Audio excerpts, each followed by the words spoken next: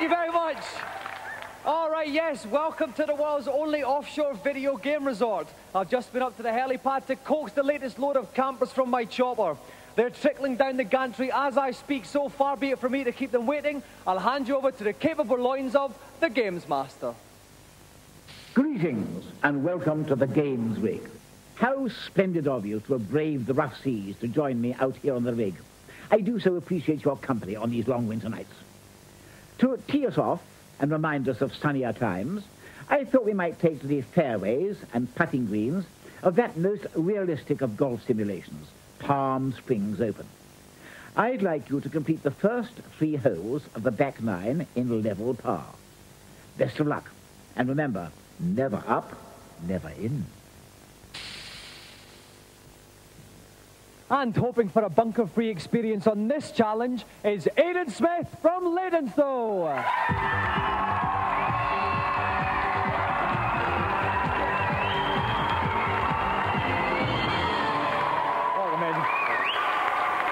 Now, Aidan, this may look like a very pretty golf game, but it's fiendishly tough, isn't it? Yeah, it's very, very difficult, but I'm hoping for a fine day and some good weather, and I think, we've got a chance. Any particular holes that are tougher than the others? The second hole's got a lot of water in it, and I don't really want to be in there. Okay, well, let's hope you avoid it tonight.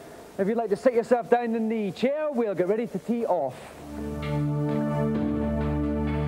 And joining me in the bunker tonight is GamesMaster's very own Stephen Carsey. Now, Stephen, you're a bit of a whiz games player yourself. Have you got any tips for Aidan? Well, Dominic, having walked the course earlier, I would say certainly the first hole is probably the easiest. So he really needs to par it, or perhaps even birdie it if he's going to be successful tonight. Okay, then. Aidan, are you ready? Yes. Then tee off. Aidan is on the map now. It's a 415-yard par 4. And here we are. You can see him positioning the cursor. Okay, that flag is the hole, so he's just gone to the left of it to avoid the water. Now, what's he going to see? He's got to swing across here. He avoided the hook. And he's got that on full power. 100%. The bars go across. It's a slight hook on this. Yeah, slight hook. Let's see where it lands. It's good. Shot slightly in the rough, I think. Or, no, it's not. No, it's on the fairway, Dominic. Aiming for the green now. That's right, he's passed away. I think he may be left a bit short here, Steve, to tell you the truth. The bar will swing across here. Oh, lovely little shuffle there. Very nice. It will swing across, and we have to hit it dead central to avoid a hook or a slice. Oh, he's just slightly in the Here we go. 100% shot. Yep, nice full power shot. And here it goes. Off it goes into the horizon. Slight hook here. Oh, no. Well, he's very upset with that shot. He's disgusted with that shot. There he goes, he's just setting up. Oh, that's perfect. Good. That's good. A little bit short. It's going to just dimp up a little bit. Oh, this looks good, no, Steve. it's going to run on. It's going to run onto the hole. Let's just see.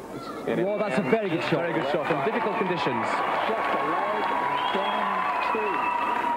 So we must remember the challenge is 3 holes in par or less. Okay, here he goes. They're very, very tough, these greens here. It's got nice power on that. Yeah, nice swing. It's nice. It's going there. Oh my God, we see the hole. Where's the ball? Is it going to go? Is it going to go? Oh!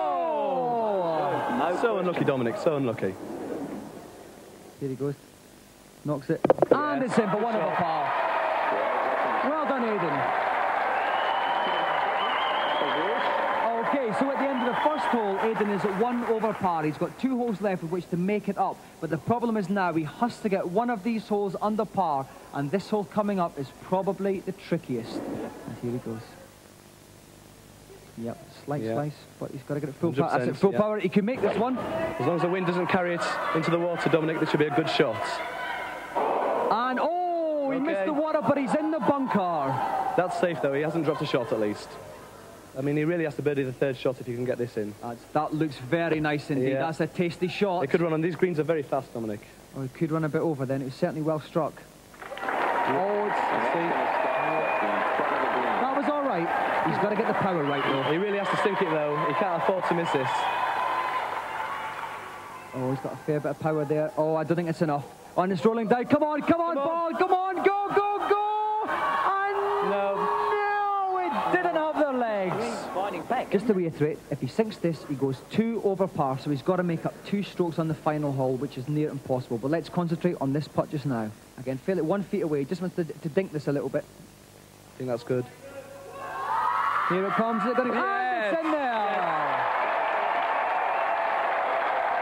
Okay, so here we go to the final hole. This is going to take some staggering golf play to take this on the par. To get an eagle on this third hole, I think we're talking impossible, to be honest, Dominic. I think we are.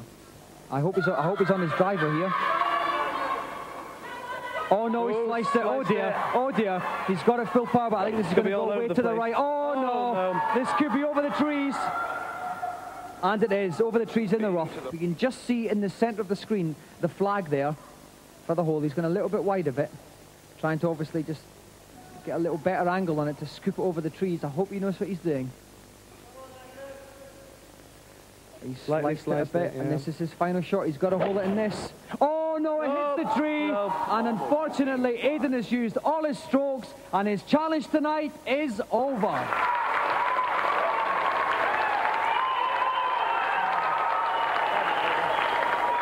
Now, bad luck, Aidan. Really, from the first hole, you needed to par it. You were one over and you were carrying that really for the rest of the game, weren't you? Yeah, I think I was a bit unlucky with the first one, and then after that I got a bit of wind and the direction didn't go right, so... That's right, the greens didn't run for you on this game, did they? It wasn't too good. Oh, well, you had to get a good round anyway, OK? Unfortunately, no prize to offer you, but we hope you've enjoyed your time on GamesMaster. I have indeed. OK, let's have a round of applause again for our gallant loser, Aidan Smith. Our three reviewers have flown out desperate for some offshore ecstasy. Will they find it? Let's check out this week's offerings.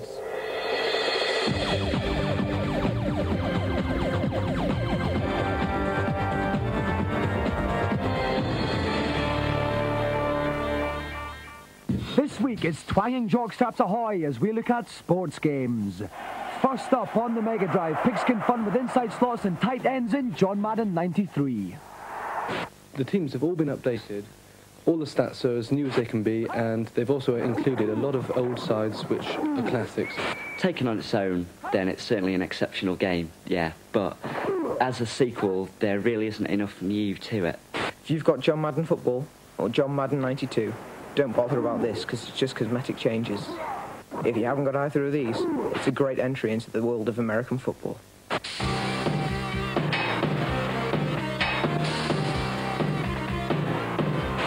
Next up on the Super NES, enjoy a firm backhand stroke with David Crane's amazing tennis. There's the huge sprites that are really well animated and it all moves very smoothly indeed.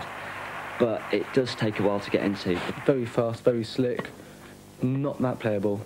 If you're at the far end of the court, you've got no chance. Don't get this if you've already got Super Tennis. If you haven't, it's a sound buy. 15 love.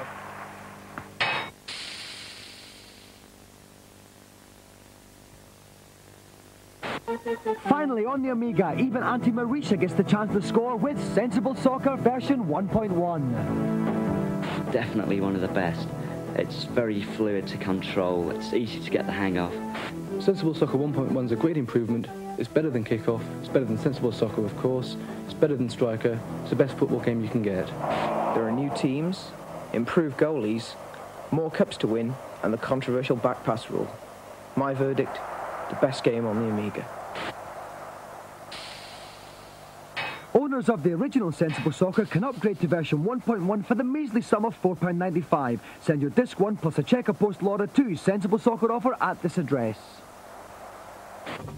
Gaming gurus have been soiling themselves with anticipation for the last 2 months. Well, it finally happened. We got show leave to set up GamesMaster Live. A heaving, sweating mass of 75,000 fanatics flocked to the NEC in Birmingham last weekend for this 3-day video gaming orgy. Revelers went haywire on a riot of free arcade game spectaculars. They glutted themselves on virtual reality escapades, positively violated themselves on state-of-the-art laser beam shootouts, prostrated themselves at the latest movie tie-ins, and totally fried their brains on the very latest games soon to hit the market. Amongst all of this, of course, there were some old crowd pleasers. All in all, enough hardware and software to satisfy the most sordid of video game fantasies. Literally everyone was queuing up to stock up.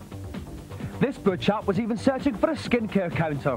But what the crowds were really thronging to see was the GamesMaster himself, complete with games rig mock-up and some bloke in a silly red jacket. Fans clamoured to take part, but at the end of a very special day, some of them just couldn't make the grade. They don't stand a chance. They don't stand a chance. Does anybody else think Jay's going to win?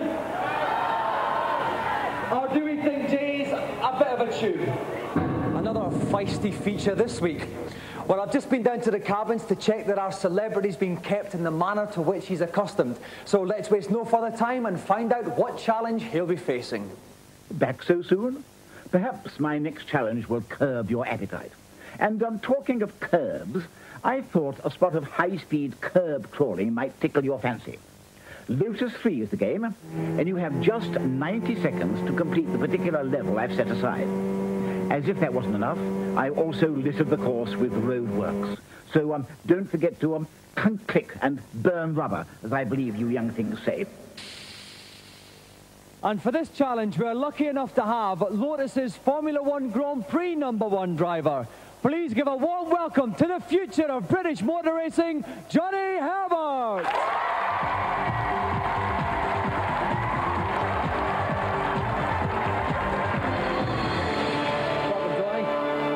Johnny, when you're in the pit stops, do you ever get the chance to play a game or two? Yeah, I've got a game gear and I have a spot of golf while I'm waiting for the tyres to be changed. Okay, now you're so good at the real thing. We haven't even given you a practice on this. We've just shown you the controls. How confident do you feel? Not at all, really. I think it's going to be quite difficult, but I'll enjoy it. Okay then, if you at home want to find out if Johnny gets a checkered flag or a twisted suspension, join us after the break.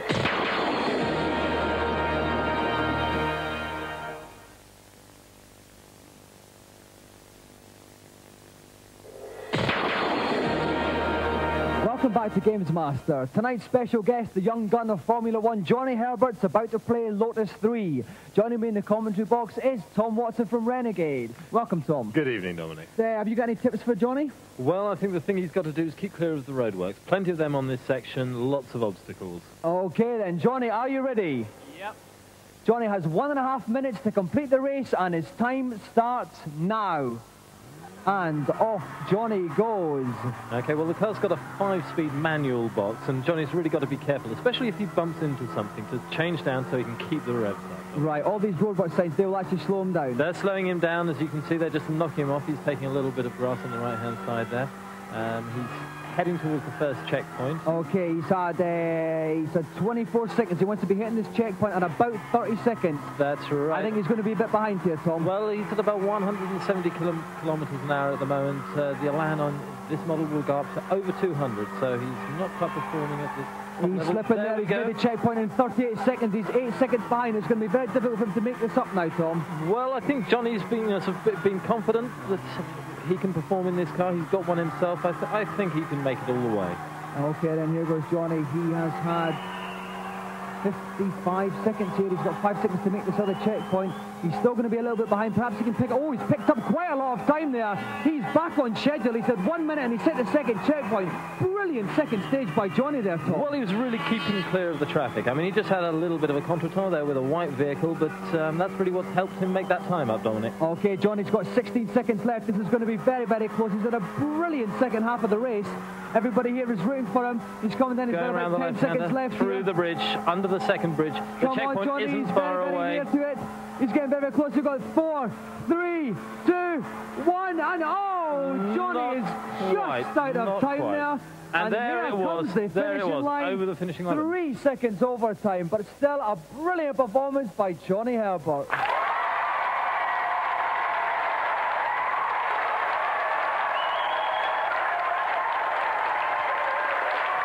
Congratulations, Johnny.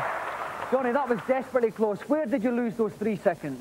Well, the first section, I had a few wheel banging sessions with a couple of other cars. And Aaron Senna wasn't even there either? No, he wasn't, no. So it must have been someone else, obviously. So, all right.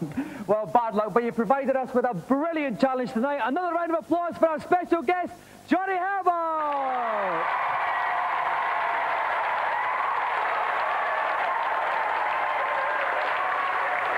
And while we recover from that sterling but ultimately unsuccessful effort, it's time to go over to everybody's favourite agony uncle in the consultation zone.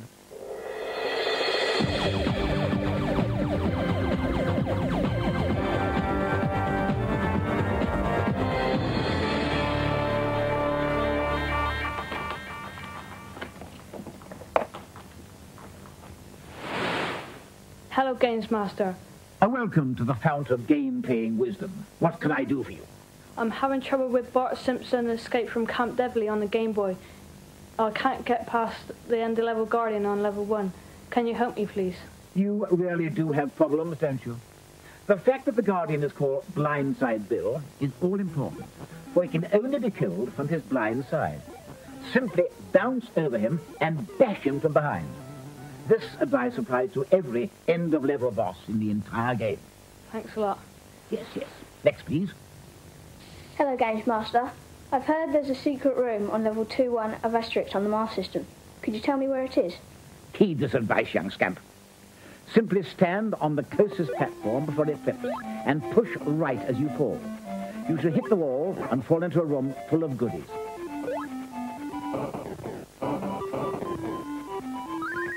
Thanks. Next, please. Hello, GamesMaster. What's your query? On another word, I just can't get past the beast at the beginning. What should I be doing? As soon as the beast jumps down, turn left and run like the clappers. When you reach the cliff, jump onto the vine, and you will automatically swing past the beast and land behind him. Start sprinting back to the right, and you will come across some surprising saviors. Great, thanks. That's all for this particular bash of heart-to-hearts. I'm afraid it looks as if we might be in for a very stormy ride. Good all. Bye for the moment. Now it's time for our final challenge. But instead of going over to GamesMaster, we've got something special planned. For tonight sees the first in our special magazine challenge. We asked 4 multi-format magazines, each to name their champion on Street Fighter 2. We'll have a semi-final this week and the next, culminating in our grand final in 2 weeks' time. So, for the first semi-final, please welcome Paul Lakin from GameZone and Duncan MacDonald from Zero.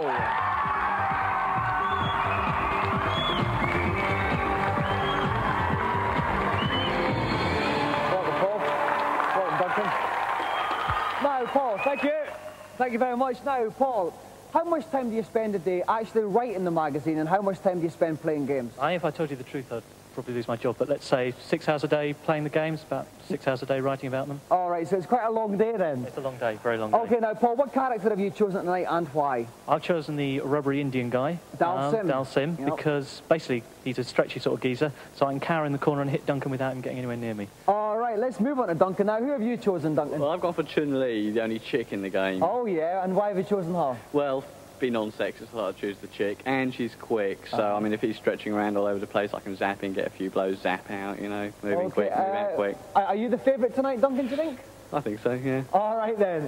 If you'd like to take your game's playing positions, we'll get ready to start.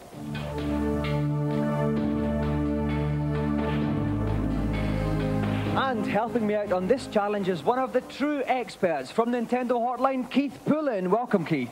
Thanks, Dominic. Now, Keith, we've got Dalsim against Chun-Li. What can we expect to see from these two characters? It's a curious fight, actually. Chun-Li will be attacking from the air, I would have thought, so Dalsim's got to watch out for that. If he can pick her off with a few long-range moves, then should be a good fight. Okay, then. Are our two competitors ready? Yep. Then off you go. Okay, Paul is Dalsim on the left-hand side of the screen. Duncan is Chun-Li or Chun-Li, whichever way you want to aerial have it. attack we were talking about. On the right, that's right. Now you can see Dalsim's got to go for some long moves here.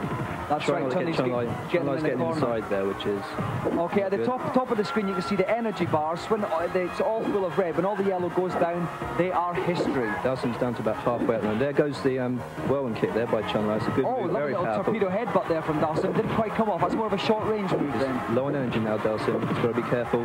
This is it. No, and Dalsim's gone. First blood to Chun-Li. Okay, now we go on to the second leg. It is the best of 3, so it's first blood. Okay, flying to Duncan there by Chun-Li. Some good punches there. Fighting back by Dalsim. Yoga Fire! Lovely little special move there. He's perfected that technique on the Dalsim's jumping in there.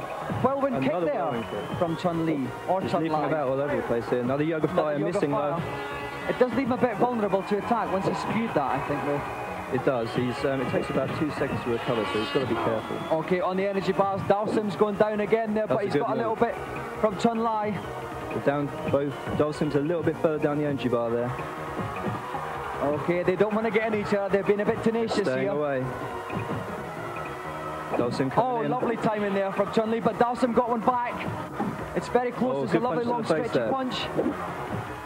Oh, Chun Lai's jumping out. Good She got out manoeuvre of there. that well. Oh, lovely spinning torpedo headbutt there from Chun low Lai, punch from there. Dalsum. Chun Lai's, oh, they're still neck and neck here on the second one. Dalsum has to win this to have a chance. And the time is up, and Dalsum wins because he had the most energy left at the end of the time. So, we go into the third bout. It's one each. Decider here. Difficult to say who's going to win. This has been a very, very close fight, this one, Keith. Certainly, as I said, it was quite close. Okay, oh, this is... Chun-Li's got to get in close here, doesn't she? I mean, he's got such a... There she goes again with that whirlwind kick just caught him. That was a lovely piece of special move action there. But Dalsum really needs to try and keep away here and go for the long moves. Oh, no. Oh, he's good very throw. good and close for those throws, Dalsum. Chun-Li's energy is down. She's got to be careful here, Keith. Chun-Li, oh no, another throw there. She's down very low. This could be it. She's got to watch one more hit, really, and Chun-Li's history. She's got to watch. Oh, she's coming back there fast nicely. there. Dalsum's down. Oh, he misses with a punch there. Oh no, Chun-Li's thrown her. Chun-Li's been thrown. Chun-Li is out of it. Dalsum is the winner. Good win. Surprised about that. Good.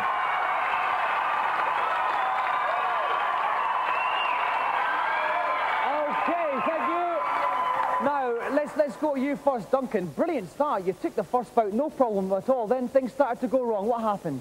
Well, there's lots of excuses, I suppose. Like I say, my thumb hurts. Like I say, I let him win. I normally do say that. But all I can say is I feel quite good about it because yesterday I took 20 quid off him at Sensible Soccer. So that'll have to do. Well, that's some comfort there. Yeah. All right, now, Paul, brilliant comeback there. What were some of the special tactics you used? Running away as much as possible. It always helps. And you got that grab was working quite well. I began to get that sussed. I mean, I wasn't in the first match. I wasn't really making the right moves and everything. And then I began to get it sussed in the second two games. Okay, well, we see you in 2 weeks for our final, but it's goodbye to you for now, Duncan, but thank you very much anyway. Let's have another round of applause for tonight's semi-finalists, Paul Lakin and Duncan MacDonald.